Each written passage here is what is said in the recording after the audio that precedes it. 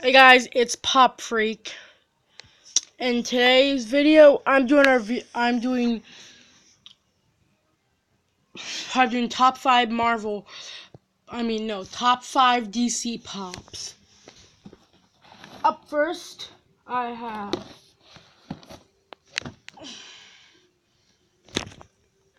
have Batman, a classic TV series. Fall Convention 4,000 piece, limited piece. Yeah, it's pretty cool. It's a 3-pack. I got this at Toys R Us for a good price. Yeah, see, there's a 3 you can get. On the back just shows the back of them, and then on the other side shows them again. Yeah, shows them again.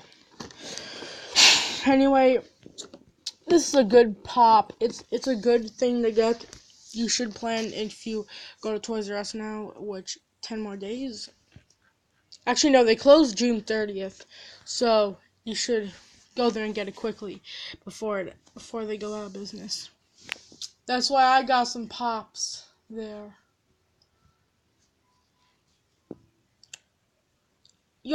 I'm gonna show you. I'll show you my Toys R Us.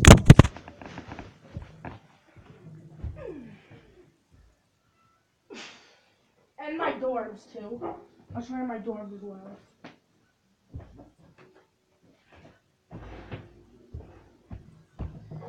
Since Toys R Us is going out of business, I picked out these two because I like them.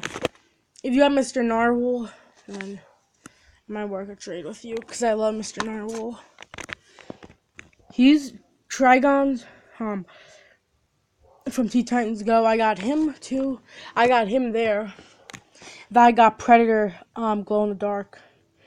Only at Toys R Us. They're good pops. I got. But anyway, now on to the ones with no box. First up, I have Killer Croc. One of my favorite pops. My favorite dorbz. Because Killer Croc is a good one. I prefer you guys should get them. Get him. So he's cool. Up next, I have Superman. Glow maybe Superman? I don't know. I'll just call him Superman. The other Aquaman that came with him, I don't have him. I got this at a tag sale too, but before I started collecting pops I did. So it's pretty cool how I got him. Now on to my last one my last dorb, Two-Face. Yeah, Two-Face is a really good pop. Dorb. I'm sorry, I keep on saying that. He's cool. I kind of like him. That was a good thing how they did.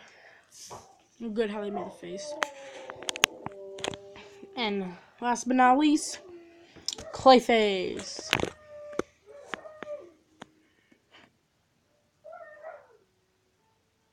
He's really cool. I think he's my tallest pop too.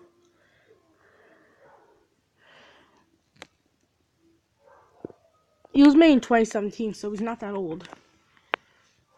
Anyway, don't forget to subscribe and follow me on Instagram at PopFreakYT. And this has been an episode of Pop Freak. Thanks for watching.